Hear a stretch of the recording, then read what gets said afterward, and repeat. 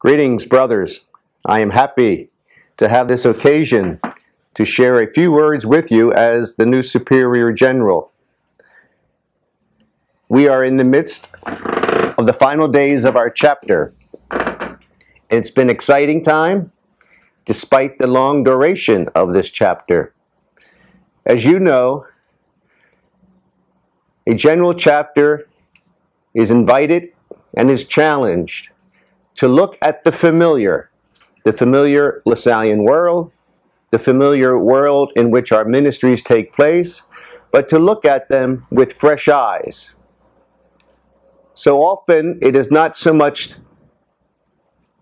finding something new, but deepening the good reality that already exists. And in this chapter, I am pleased that we have reaffirmed the importance of evangelization and catechetics in our Lasallian ministry, and service not only to the poor, but with the poor. I am excited about the realization that in the formation of our young brothers and in the formation of our partners, we realize how important accompaniment along with formation is to the future of the Lasallian mission and the future of our vocations. The representative group of young brothers here have been truly inspirational and dynamic. And we are looking forward to not so much starting new mission initiatives on behalf of the poor and with the poor, but deepening those that are already underway. For example, in the South Sudan.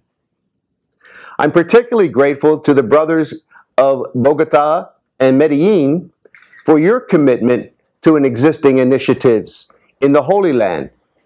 It is important that the church and our Lasallian mission maintains a viable and vital presence in the heart of our Christian faith. So I sincerely thank you for this commitment on your part. I look forward to the opportunity to visit each of you in one of my pastoral visits to Bogotá. In the meantime, please continue to pray for a successful conclusion of our chapter. We are in the final days of revising our beautiful rule of 1987. And I emphasize that it is a revision of our rule. It is not a new rule. But I think some of the revisions we have incorporated will make it an even more spiritual document about who we are as brothers today and what we are called to be. So again, thank you, brothers, and I am grateful for this opportunity to speak to you from across the ocean. God bless you, and live Jesus in our hearts forever.